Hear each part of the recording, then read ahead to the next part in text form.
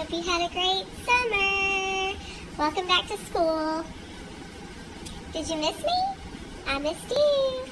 I'm going to give you a little tour around the room now, okay? Okay, here we go. We're going to start at my desk. It's always messy, so you don't want to touch anything because then it might get lost and I won't be able to find it. Here is my desk area. That's all my stuff.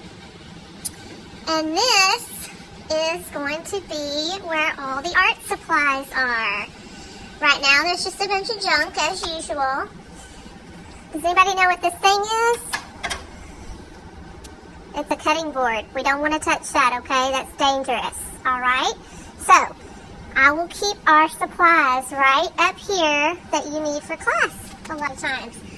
Look, I picked off flowers. Next up, we have our expectations. And expectations spells out art.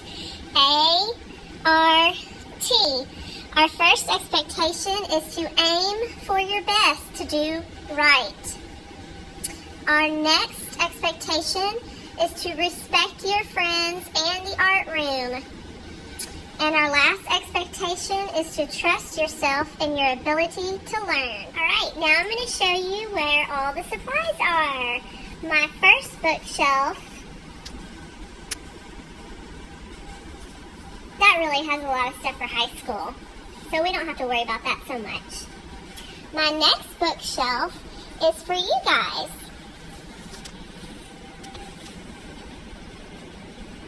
Here, we will have our markers, our glue, our crayons, our Sharpies, all kinds of things. Here's a close-up of that bookshelf. Over here, I have my oil pastels. Down at the bottom, I have construction paper crayons. Here are a gazillion Sharpies. Next, we have color pencils. And above that, we have brand new crayons. They're super pretty. Up here, we have free draw paper. We'll use that sometimes. In this drawer, if you ever need a pencil, there you go. If you ever need an eraser, there you go. If you ever need a Kleenex, there you go. Also, when your hands get filthy, you can use this and get some hand sanitizer. Up here, we have our map for art around the world.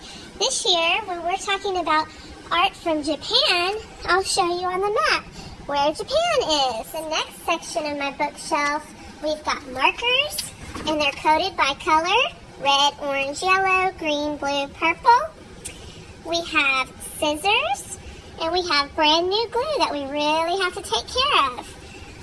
This part of our bookshelf, we have bins for whenever I need to pass out supplies to your table.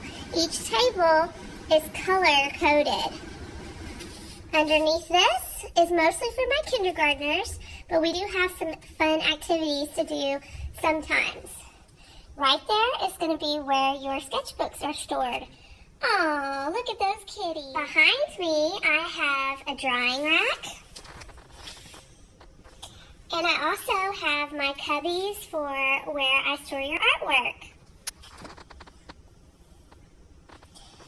Next, we have the sink area. That's where we wash our hands and wash our paintbrushes. Next to that, we have another drawing rack, and we have the recycle bin. That is only for paper, plastic, and cardboard. It's everybody's favorite place. It's where our free draw books are.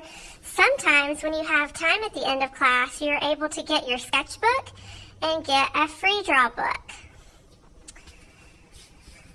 Over here we have more supplies. These are high school supplies, so we don't need to get anything from over here.